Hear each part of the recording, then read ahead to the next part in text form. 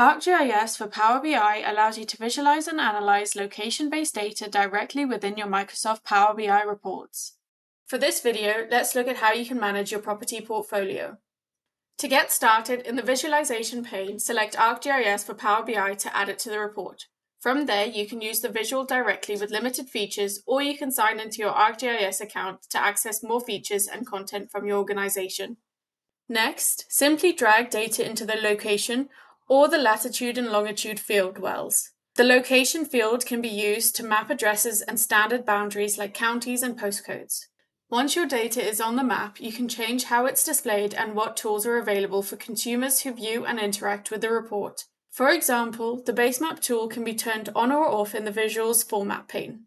For the base maps, you can choose one of 4 standard base maps available to all Power BI users.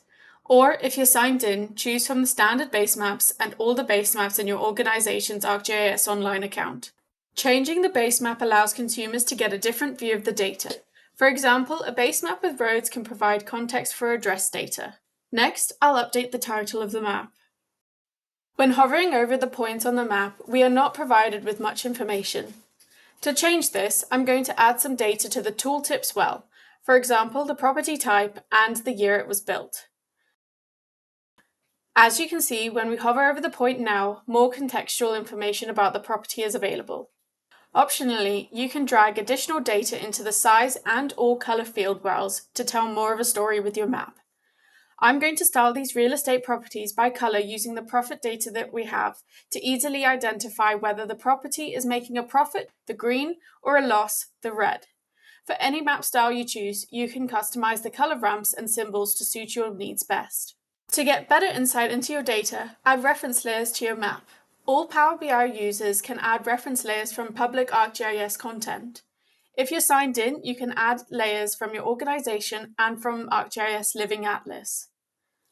I'll be adding in some UK economic activity data and changing the layer visible range to be able to see it when I'm zoomed into the map. There is also the functionality to join 2 layers to each other, based on a common geography. In this case, I'm going to join the economic activity layer to my real estate properties in order to understand the demographic context of the assets. To do this, I'll need to drag and drop a field that both datasets have. In this case, it will be the name of the local authority. As you can see, it's estimated the accuracy as best match. Once again, I'll change the layer visible range and I'll also change the transparency so I can see the detail in the base map. As with all layers, you can change the symbology and colors of the layers. So now we see the darker purple areas show higher economic activity. You can also conduct analysis using ArcGIS for Power BI. For example, you could find similar locations or generate travel time analysis to help you get more from your data. Or you could even create a search area to find locations within a certain distance from a point. Here, I'm going to do a 5-minute walk time from this property.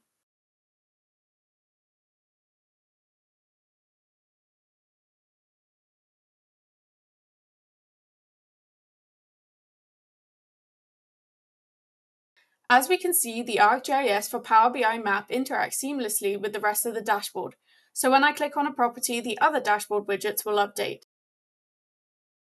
Similarly, when you select features in your widget, the map will automatically filter to show the relevant data.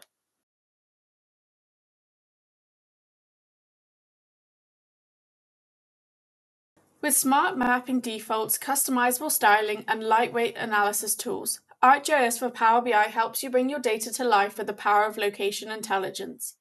If you're an existing customer with Esri UK, please speak to your account manager to learn more, or if not, check out the link in the caption to find out more information about ArcGIS for Power BI.